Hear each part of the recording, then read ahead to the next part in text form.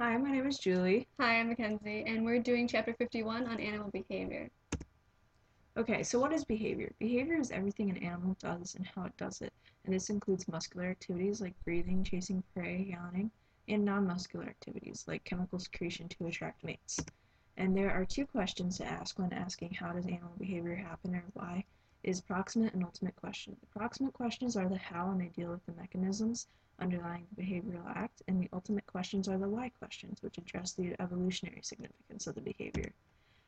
Three famous ecologists are Nico Tinbergen, Karl Frisch, and Konrad Lorenz, and we're going to be talking about a bunch of their experiments later on. And ethology is the scientific study of how animals behave, and particularly in their natural environments. These two questions were asked by Tinbergen. The first two are proximate questions, and they deal with the mechanisms, and the second two are ultimate questions, and they deal with evolution. Fixed action patterns, they are a sequence of unlearned behavioral acts that are essentially unchangeable and once initiated are usually carried out to completion, and they can't happen without a sign stimulus, which is the external sensory stimulus. For example, the three-spined stickleback fish, whenever they see something with a red underbelly, they attack it, even if it's a fake and it doesn't actually look like a fish. And for a human example, if I see Mackenzie in the hall and I go like this, she automatically does it back because it's a fixed action pattern. Okay, so we have imprinting, which is a type of behavior that includes both learning and innate components and is generally reversible. Um, every imprinting has a sensitive period, which is a limited phase in an animal's development that is the only time when certain behaviors can be learned. So when the young imprints on their parent, they do that so they can learn behaviors while the parent learns to recognize its own offspring. They don't automatically recognize each other. The young has no innate recognition of the mother. They respond to the first object they see that has certain characteristics. So here we have Konrad Lorenz's famous experiment where he had ducks imprint on him, and they imprinted on him because they saw him as the first object that had certain key characteristics, and that's why the experiment worked. There are different directional movements, and the first one is kinesis, and this is a simple change in activity or turning rate in response to stimulus. So our example is sow bugs, and they exhibit response to variation in humidity. So in a dry open area, sow bugs move around a lot, but once they get to a moist site, like under a leaf or a log, then they stop moving around as much. And the stimulus would be how much humidity there is, and that determines how much movement they have. Another type is taxis, which is more or less automatic and oriented movement toward or away from a stimulus, and our example is trout, who automatically swim upstream away from in the opposite direction of the current, which would be their stimulus. There's also migration, which is under genetic control and is the seasonal movement of animals from one region to another. For example, captive migratory blackcaps, if when they're in a cage, they would spend their nights hopping restlessly or rapidly flapping their wings on their perch, trying to escape in order to migrate because they have a certain time ingrained into them where they have to migrate. Signals and communication. Signal is a behavior that causes change in another animal's behavior. And communication is the transmission of, reception of, and response to signals. So animals communicate using visual, auditory, chemical, tactile, and electrical signals. And there's two types, chemical and auditory communication. Chemical communication is done through pheromones, which are chemical substances that emit odors. They often relate to reproductive behavior, and they are most common amongst mammals and insects. The context of a chemical signal can be as important as the chemical itself. For example, honeybees. In the hive, the drones um, are unaffected by the queen, and then so they can work without being distracted by the queen. But once they're outside the hive, they don't. They are free to mate however they want. And for non-reproductive behavior, for the minnow and catfish, if one of those animals are hurt, then they send out a pheromone that warns other species, others in their species that there's a danger in the area, and those other in their species flee. There's also auditory communication, which is through hearing. So like courtship songs of many insects, which are under direct genetic control, and the songs of most bird species. There is also different mating and parental behavior. For this example, we have a vole, and they are monogamous, and the male is active in the raising of young, which is rare in mammals. And then the V1A receptors cause them to show the monogamous mating behaviors. There can be dietary influence on mate choice. So, for example, female fruit flies avoid males of a species that have different diets. So, fruit flies can use sense of taste in choosing a mate, and so if the hydrocarbons are different than what they are used to or than what they want, then they don't mate with that fruit fly. In an experiment done by Janet Bester Meredith and Catherine Marler that tested aggressive behavior, And so they tested prairie voles in California mice, and both were monogamous and provided parental care, but the mice were more aggressive before mating. And so they placed the newborn California mice with a different species of mice that weren't monogamous and showed little parental care, and also did the vice versa. And so the ones that weren't monogamous became more monogamous, the ones that were less monogamous became more monogamous when they placed them with the different species. Okay, there's 6 types of learning, and learning is the modification of behavior based on specific experiments. Okay, so the first type of learning, there's habituation, which is the loss of responsiveness to a stimuli that convey little or no information. So animals stop responding to a stimuli if they realize that there's no consequences to that stimuli.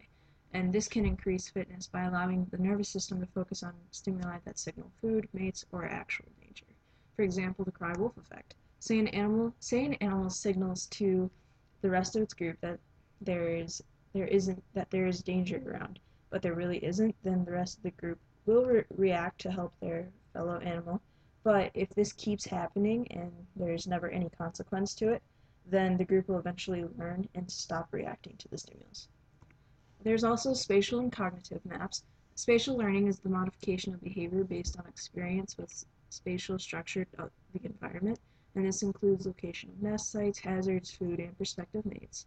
A landmark is a location indicator, and a cognitive map is the internal representation or code of the spatial relationship between objects in an animal's surrounding. So, for example, if a bee is trying to get back to its nest and the nest is originally surrounded by pine cones, they will automatically go to the pine cones because they see those as a landmark to where their nest is. But if they're going by cognitive map, then they know where their nest is and they just automatically go there without the pine cones. Associative learning, there's 2 types. It's the ability to associate one feature of the environment with another. There's classical and operant conditioning. Classical conditioning it uses an arbitrary stimulus is associated with a reward or punishment. For example, there was an experiment done on fruit flies which taught them to avoid a certain odor by associating it with an electric shock. And the famous experiment done by Ivan Pavlov and his dogs, he was trying to study digestion, and he would bring them food and ring a bell at the same time to signal to his dogs that there was food. They would start salivating. Well, eventually, over time, he kept doing this, and they would start to salivate at the bell and not the food. So he realized that the stimulus was the bell and that the response was salivating. So that's why we have this meme here. Operant conditioning, it's trial and error learning. Animals learns to associate its own behaviors with reward or punishment. For example, if a coyote goes to a porcupine and gets quills all stuck in its face, it knows never to do that again. It knows to avoid porcupines. A famous experiment, though, is B.F. Skinner.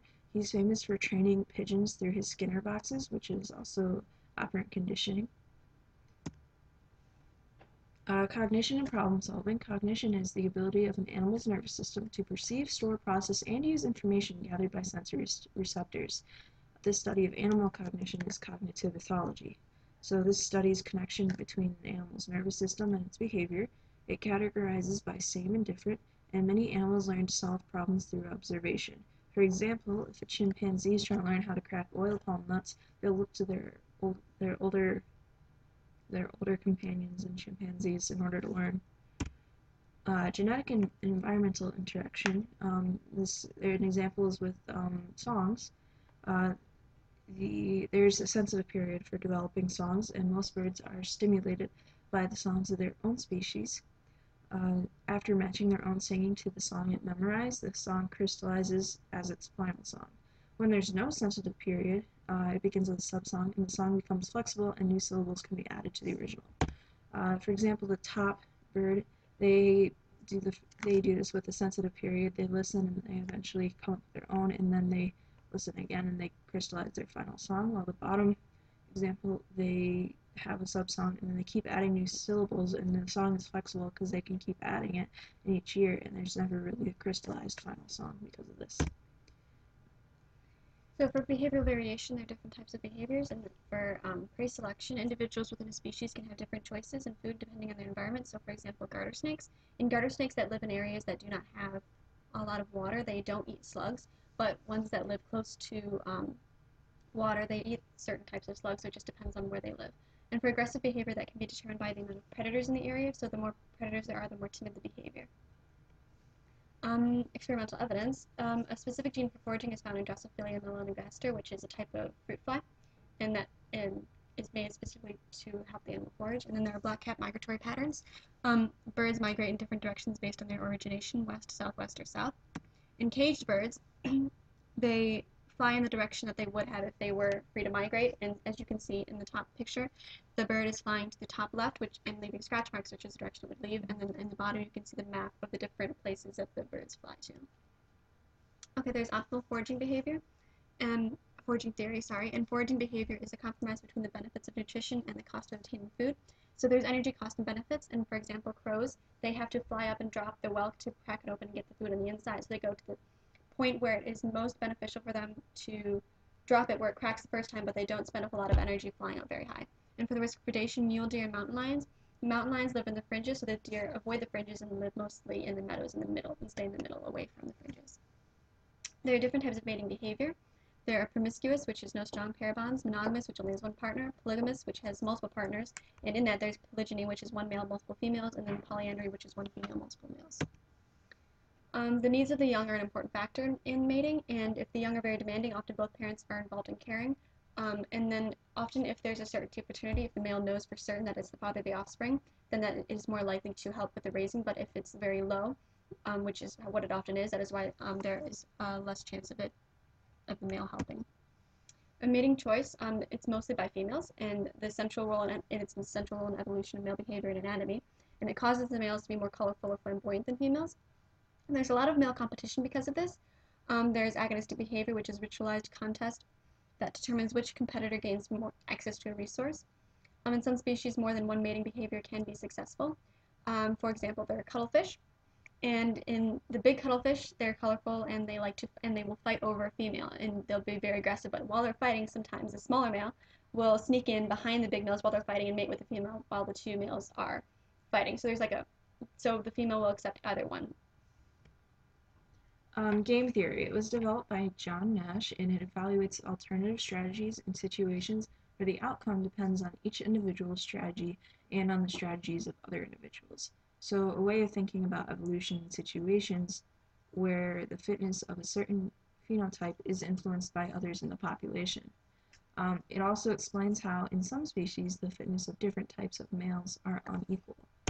And for example, we have the example of the side-blotched lizard. So we have these three different colors of lizard. We have the red, the blue, and the green. The red ones are very aggressive and have larger areas of land, and that means that the yellow, which are kind of sly, they can sneak in and mate with the females while they're there, but the blue has no chance because they're less aggressive. But then the yellow ends up beating out the red, but then the blue beats out the yellow, and then the yellow beats out the red, and it's just a constant cycle. So there's altruism and inclusive fitness. Altruism is selflessness, essentially. Some animals do sometimes act in a way that reduce their personal fitness but increase others in their own population. For example, squirrels and bees and naked mole rats. Inclusive fitness is total effect on an individual has on proliferating its genes by producing its own offspring and by providing aid that enables its close relatives to produce offspring. Hamilton's rule. Okay, so altruism is favored variables. There's a recipient benefit, which is B, and the cost to the altruist, which is C. The coefficient of relatedness is R, and it equals the probability that if two individuals share a common parent/ancestor, a particular gene present in one individual will also be present in the second. So Hamilton's rule is RB is greater than C. It's when natural selection favors altruism and when the benefit to the recipient multiplied by the coefficient oversees the cost to the altruist. Alright, there's kin selection, and kin selection is an altruistic behavior between related individuals, and it weakens with hereditary distance. So as you can see here, the females tend to stay closer to home and are more altruistic because they help out more with the type of species that they are in, but the males go away and they don't help very much. Reciprocal altruism is when an animal helps another that is not a relation, and then the aided individual returns the favor in the future, and this is done because the animal expects that return. And then there's social learning, which is learning about the different types of culture, and then there's mate copying, which individuals in a population copy the mate choices of others, and that can lead to certain genes being more prominent because of a certain individual influences the rest of the population. And then there's sociobiology, which is a certain behavioral characteristic that exists because there are expressions of genes that have been perpetuated by natural selection. And thank you. for listening.